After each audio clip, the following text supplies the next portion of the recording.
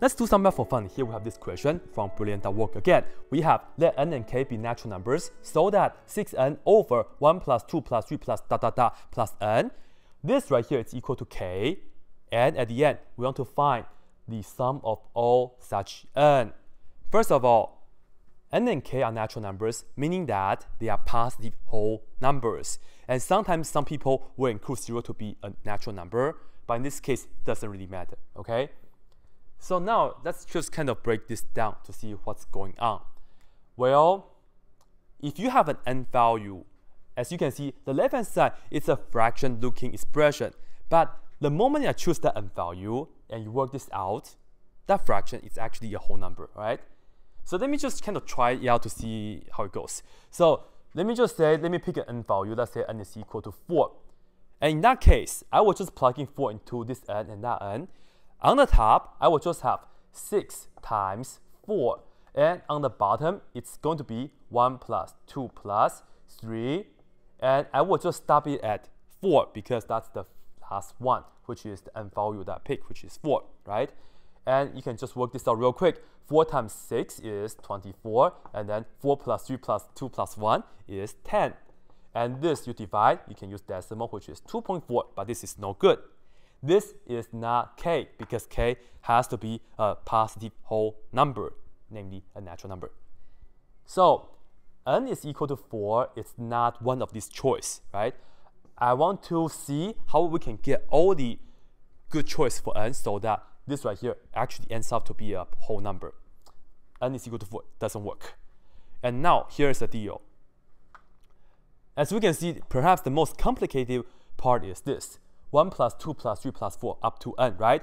And of course, I know some of you guys know the formula for that already, but let me just spend some time to show you how I will come with a formula for this, all right? There are so many ways, and in fact, I did this in a previous video as well, but let me just do this again, all right? So I want to just observe 1 plus 2 plus 3, and yes, I am using a blue pen, right? This right here. To do this, I want to get a formula for that. I am going to just look at the partial sums. So let me write down S1 to be just 1, right? That means the first term right here by itself. S2 means 1 plus 2, which is going to be 3. You add the first two terms together like this. And if you look at the result, 1, 3, 6, 10, our goal is to figure out a formula for these numbers, right? So that's going to give us the Sn formula, namely the formula for that, all right? And to do this, and I know the answer is n times n plus 1 all over 2. You have so many ways to do it, but let me just continue to do it this way for you guys. Okay, so what I would like to do is, in fact, I'm just going to write this down. I will just put this down right here, all right? I need to get a formula for 1, 3, 6, 10, and so on, right?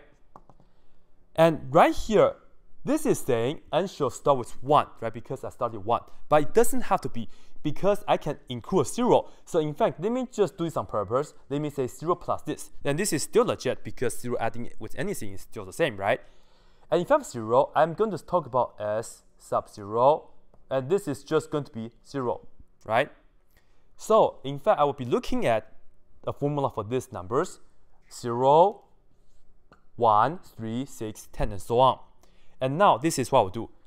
From 0 to 1, this is plus 1. And from 1 to 3, this is plus 2. From 3 to 6 is plus 3, and then plus 4, and so on, right? These numbers are not the same yet, but we can do it again. If you look at the difference between 1 and 2, this is plus 1. From 2 to 3 is and so on, right? And the moment that you see the difference are the same already, you can stop, because the next one is just plus 0 anyways, right?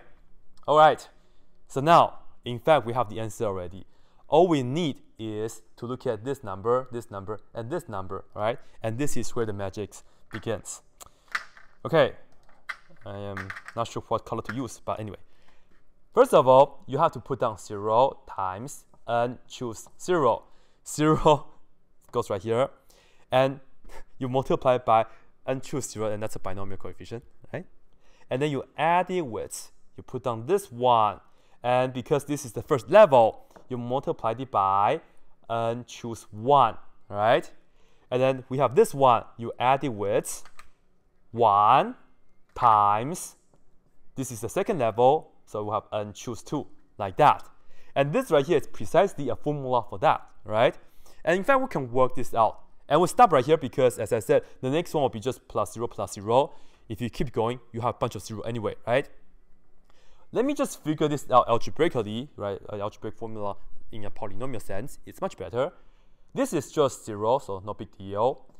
N choose 1 is just n, times 1 is still n. And n choose 2 is n times n minus 1 all over 2 times 1 is still that. And as we can see, we can just get the common denominator right here. And what we are going to get is we will have a 2 on the denominator. And you know this is going to be n squared and then minus n. 2n minus n is just n, right? And let's write down n squared first and then plus n. Of course, it's just like that. And of course, finally, if you would like, you can just factor out the n. And this is the formula I know you guys could put down like 2-3 minutes ago, something like that. Anyway, this is n times n plus 1 over 2. All right, now, of course, you should have a closed form, and that's the one that we got. And let's just observe the following. Let's look at 6n over. On the left-hand side, we have a complex fraction. So let's fix that. So let's multiply the top and bottom by 2. So that this 2 and that 2 will cancel out, right? And in the meantime, you see, this is n, and we also have n right here, so we can cancel this 2n out as well. And you will see, this is just 12 on the left-hand side. And then we have over the denominator, n plus 1, right? And this is equal to k. Let me just put this down. So in another word, we see 12 is equal to k times n plus 1. So this is an expression that we have, right? Okay, now, keep in mind, k has to be a whole number. Likewise for n. And 12, we can just break it down into its factors. We just ask ourselves, what times what is equal to 12? And we should be able to write 12 as a product of two numbers. And we should just list them out. And that's pretty much the deal. And that's pretty straightforward. Kind of cool, huh? So now let's see. 12, observe that. First choice is we can say 12 is equal to 1 times 12.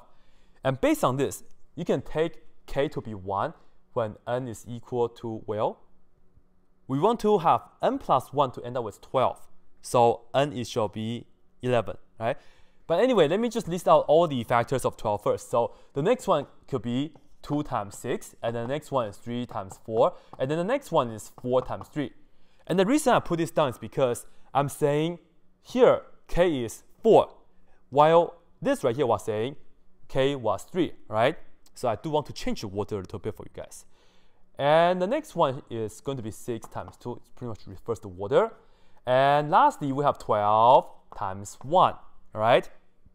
Okay, now, this right here are the possible k values, and that's all the factors that we have for 12, right? And this right here will tell us the n value. Okay, n plus 1 is equal to 12. This tells us that n is equal to 11, right? And likewise, if you want to have n plus 1 to end up with 6, that means n is equal to 5. And likewise, this tells n has to be 0. So this, in fact, are the possible n values. And you see earlier when I used n is equal to 4, I did not end up with a whole number.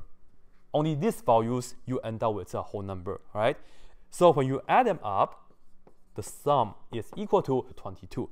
So the answer to this is 22, right? Really cool, isn't it? Thank you guys for watching the video, and also thanks to Brilliant.work for sponsoring this video. I'd really like to go to the website to do math for fun, especially I've been out of school for so many years. So I need to go to the website to stay in shape. That's the best part.